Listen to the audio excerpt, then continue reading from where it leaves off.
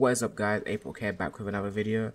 In this video, I'll be going over, in my opinion, one of the best Arc 3.0 Hunter builds, in my opinion. Like, it's really good for raids, for dungeons, for nightfalls. It's really good. So, if this video does help you out, please leave a like and subscribe. Let's just get straight into the build. Okay, now we're dealing with this build. We want every armor piece to be fire, solar energy apart from the cloak. The cloak can be stasis. And you want to have 100 resilience. That's definitely what you're going to need more than anything. So the helmet. By the way, everything isn't fully upgraded yet. So this is the build without even being fully upgraded. It's still really good. But with the helmet, we're going to have resilience, harmonic siphon, double harmonic siphon, and then we're going to have firepower. Now on the arms, I have Shinobu's Vow. This improves skip grenades. I'm going to have resilience on resilience mod. I'm going to have fastball and impact induction. Causing damage with a melee attack reduces your grenade cooldown. There's one more you can put on, but I don't have it maxed out yet. And then you go to the chest piece. You also want this to be solar, everything to be solar apart from cloak. This one, resilience, I have it on. Definitely need thermal shock plating and firepower. Those two things definitely put on. The firepower definitely stacks. And then I got melee damage resistance. Put it on if you want, or you could put on solar resistance, but I got melee damage resistance. And then for the legs,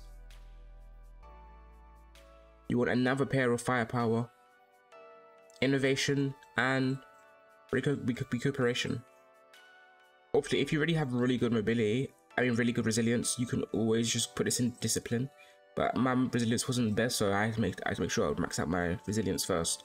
But if your resilience is really good for whatever role you get for your armor, then put the rest into discipline, I would say. And then for my hunter cloak, I have stasis, and I have +5 discipline, and then I have lightning strikes twice. After throwing an arc grenade, gain increased grenade recharge for a short time. Arc final blows extend the duration of this benefit. And then yeah, this is with everything being around level 8 in terms of armor pieces. So obviously if you max it out, you have at least one more stat to put on there. That's going to help you. Now in terms of weapons, I am running the Arbalest. Out of Bounds is really good. Out of Bounds or Risk Runner, any Arc SMG, really good. And then I got Storm Chaser. You can use a Taipan if you want, a sword or a tractor cannon.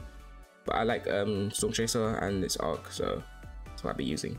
But yeah, I think it's really good if you're doing raids, dungeons, nightfalls. This build's gonna get you around. It's gonna keep you alive with that 100 resilience, and the grenades are gonna be coming pretty fast. And if you have this discipline higher than mine, it's only gonna be getting even faster. But it's just a very strong hunter build. Especially for endgame, you can just pretty much do most things, and it's great. Okay, so I have Gathering Storm on. It's one I prefer personally. My abilities, I have Marksman's Dodge, Triple Jump, Combination Blow, and Skip Grenade. But make sure you have the Skip Grenade one on. In terms of aspects, I have Lethal Current, Flow State. And then in fragments, we're going to have Spark of Resistance, Spark of Discharge, Spark of Shock, and Spark of Ions.